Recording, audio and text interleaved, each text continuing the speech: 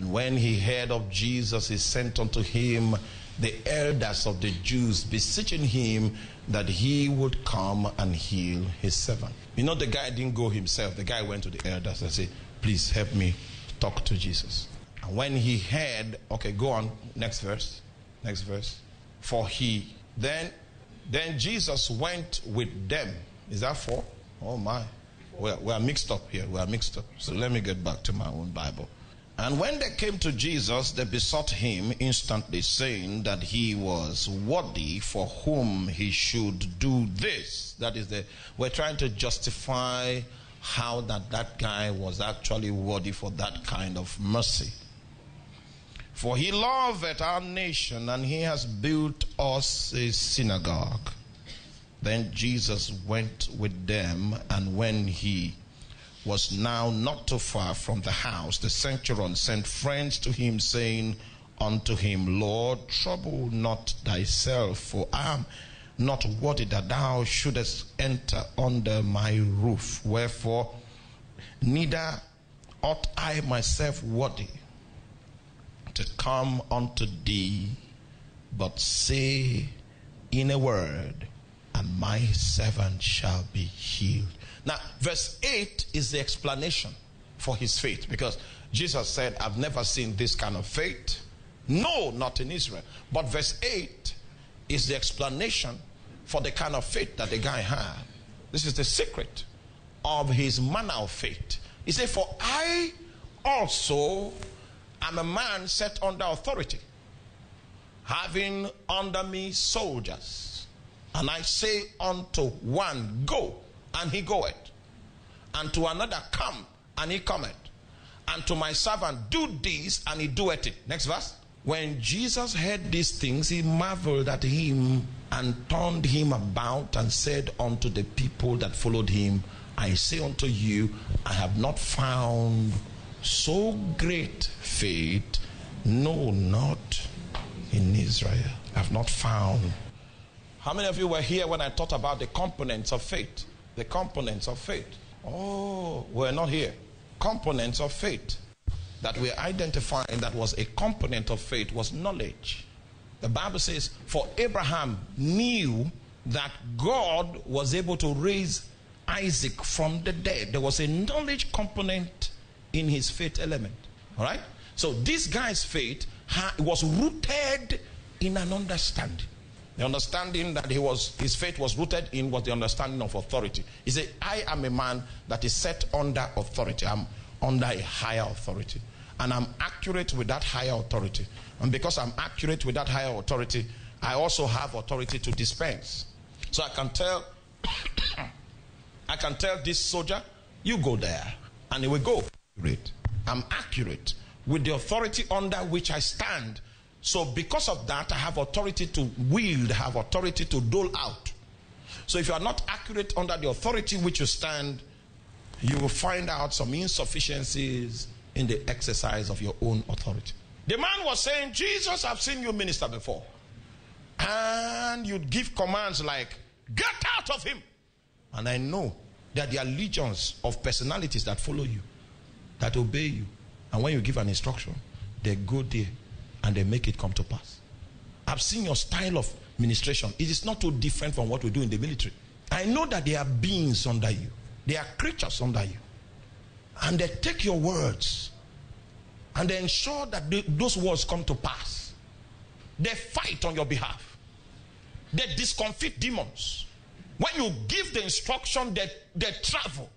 I know, I see the way you do it is the same way we do it in the military. And the reason why I know that your authority is functional is because there is another authority under which you are standing. That is how I operate. So I know that distance is not a challenge for you. Anytime, anywhere that you can speak the word, you have functionaries to travel with it and to make it come to pass. So distance, you don't need to come. His faith was rooted in what? In an understanding. But in trying to unveil that, he touched the issue of authority. The only way I can operate in power, in authority. Meanwhile, you know, how many of you were in the lecture when I taught the difference between authority and power? When you find Jesus in his healing meetings, all right, you are going to see him casting out devils. Meanwhile, he called it healing meeting. But you will see him casting out devils. The reason is because those devils were responsible for the sickness. What it takes to cast a devil is authority. There are several ailments that as a result of the fact that you were exposed to diseases, to bacteria, you get that? For those ones, you need the gift of healing. If the gift of healing flows into that person's body, the energy of the gift of healing will kill the bacteria. Like this guy, this South African evangelist, that the first time Ebola came out, it was in South Africa. This evangelist that was preaching there. Those days, people that were victims of Ebola, they put them on a ship and they put them off land. He was the only one that could go there without that garment. John G. Lake. And minister to people with Ebola and get them healed. And when they bring them back, they screen them and they are negative.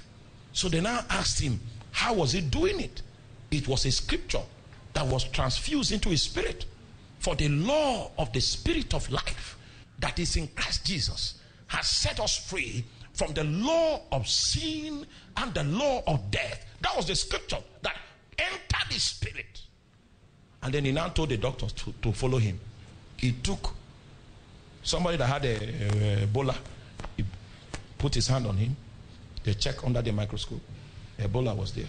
Then he prayed, and then he put the hand again, and all the viruses died. He said the law of the spirit of life in Christ Jesus as what? Has set us free from the law of sin and death. That guy, through that scripture, had authority over Ebola. The real name is the angel of death. That's the real name. When an issue requires the displacement of a spirit being in a demonic realm, and you are going to contend with a demonic entity, first of all, check that your alignment with your own authority base is intact. Because if you find a preacher contend with a witch and the witch defeats the preacher, it means that the witch is more submissive to Satan than the preacher is to Jesus. Oh my. Hallelujah. So if they can bring $30,000 and you fall for it and disobey Jesus, the thing that you are negotiating is your authority profile. It means you don't like authority. That means in the day of warfare, oh, I don't have time to read that scripture. The Bible speaks about an evil day. Ilakoma. We'll talk about that tomorrow. The evil day. Only men that are situated adequately under authority can survive the evil day. This evil day, well, tomorrow. Let's not go into that matter. Hallelujah. So, see, you need to be under authority for you to be able to dispense authority. So I cannot break my covenant with Jesus, because if I break my connection with Jesus, I will lose the ability to revenge disobediences. So for a man that wants to walk in the authority of God, his first loyalty must be to Jesus, not to the congregation. If as a prophet, people can make you lie. If you are not loyal to Jesus, they will come with problem, and they will put pressure, and they will be forcing you to say something, and then they will now put you in bad light with Jesus that sent you. So if you are concerned about congregation, you are likely to even go to hell, because you would have caused damage. But if it's Jesus, the first audience is Jesus, and you want to be in alignment with Jesus, oh my, I know something about authority. All right? You see, if you begin to win souls, then you win more authority to win more souls. If you begin to cast out devils, then you win more authority to cast more devils. Yes, your authority level can increase. Those days when I pray, okay, no, I can't tell you this. This is not for public consumption. I would have told you the kind of things I used to hear from God those days. But the one he said not too long is different. He said something he never said before.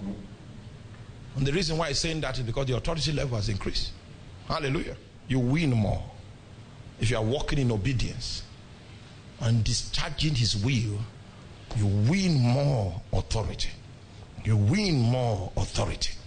So you must be a man that has the capacity, that has stayed under government for a long time, for you to have the capacity to deal with some kind of demons and some kind of devils. Because you win more authority by your loyalty to the Christ.